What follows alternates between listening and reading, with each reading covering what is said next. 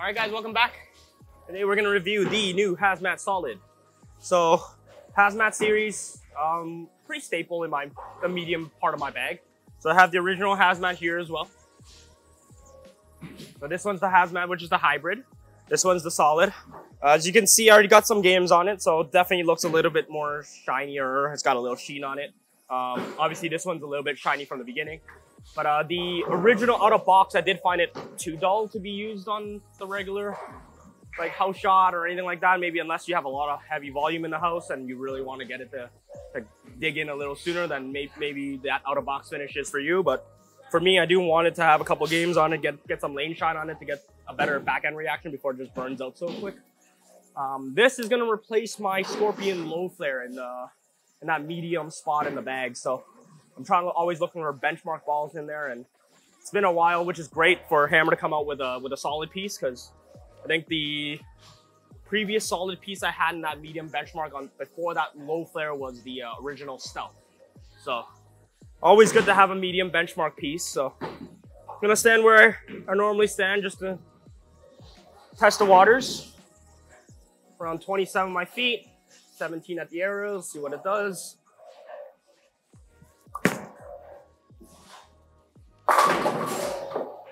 Okay, so very early in the mid lane. I like it. When we need a benchmark ball, we do want something that reads that mid lane a little sooner, because we want to know where the lane's starting to hook, give me that information so that I can move left or right, switch to a pearl to get it further, or, you know, if it's not reading up, maybe go into something more aggressive. So really happy with where I'm seeing it front to back right now.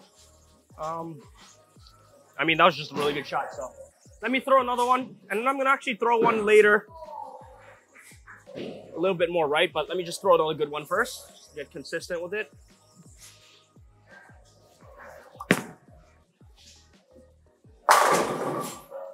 Thought I got that one a little left, so that's pretty good. Held the line pretty good. It is a lot smoother, so I am playing a little tighter than I normally would. So what I was saying is I'm going to get the ball a little bit further right. I'm going to stay where I am. Probably aim at like 16 or 15 at the arrows. Just give it a little bit of a steeper angle. See what happens when the ball gets into that friction a little earlier and sooner.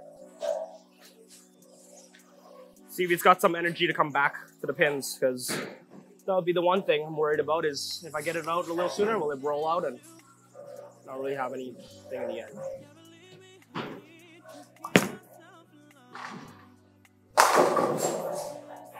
No, look fine.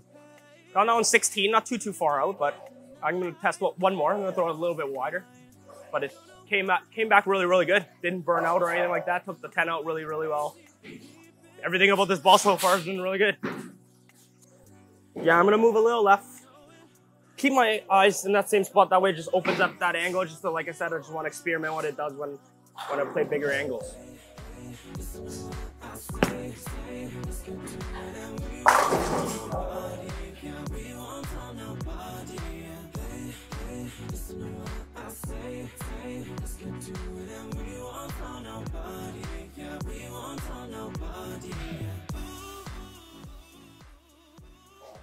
Keep striking.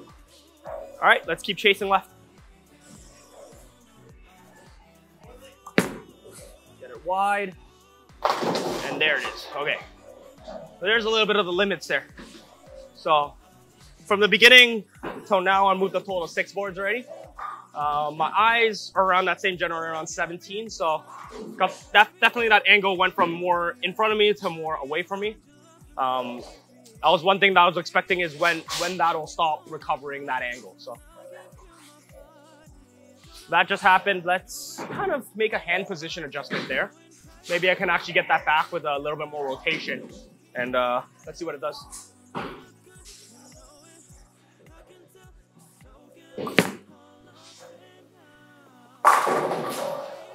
Okay, so more rotation obviously gets it further down lane, and then it's going to recover a lot better.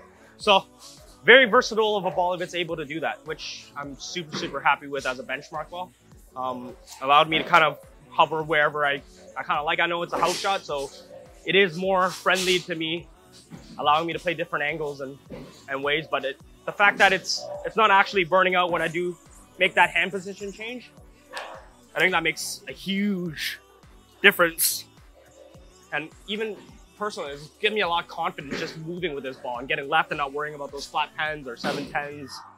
Just knowing that the ball kind of just does the right thing at the mid lane. I'm moving out 2. Same thing, add that rotation back. See what it does.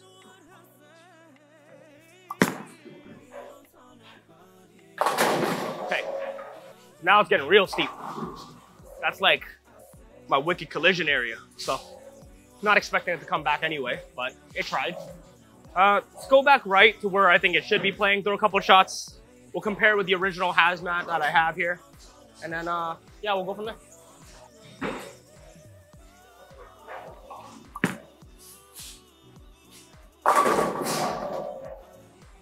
Move back right, still looks good there. Reads the mid lane exactly where I wanted to. I'm gonna switch right to the original Hazmat. Throw the same shot. I'm expecting the original one to go maybe like 2 feet longer down lane. Don't think the shape off the back will vary too much. So same core layout, very similar. So let's just see what it does and see if it's a little too late down lane and it's, you know, leaving a flat 10 or, you know, not hooking at all. But I'm expecting a very similar line to the pocket just later.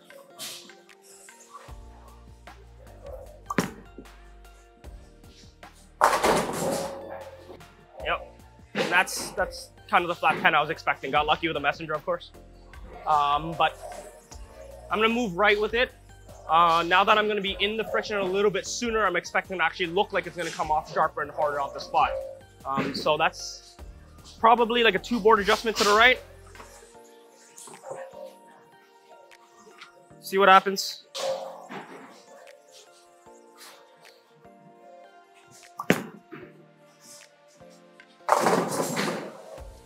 Okay, still trying. So it's still coming in a lot later than my original, not the original, sorry, the Hazmat Solid. So I think I'm gonna keep chasing it right. I think it's just that much cleaner in the front. It is missing that mid lane where my Solid was reading to me in the most perfect way. So keep chasing it right just to get the comparison and then figure out how many boards I am between the 2 balls.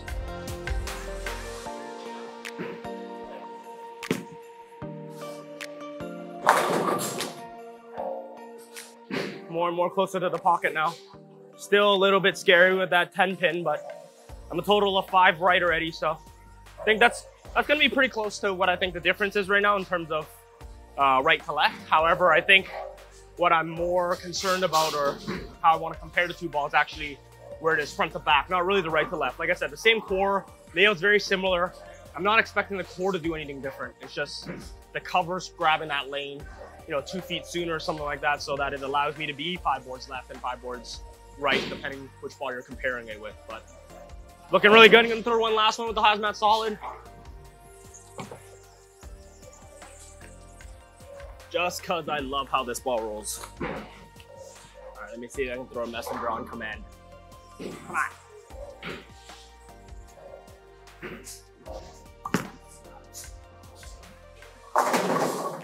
Nothing to hit, but yeah, really big fan of the ball right now. It seems very versatile.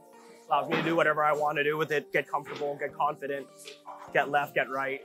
I adjust my hand position on it. Thanks for watching, guys.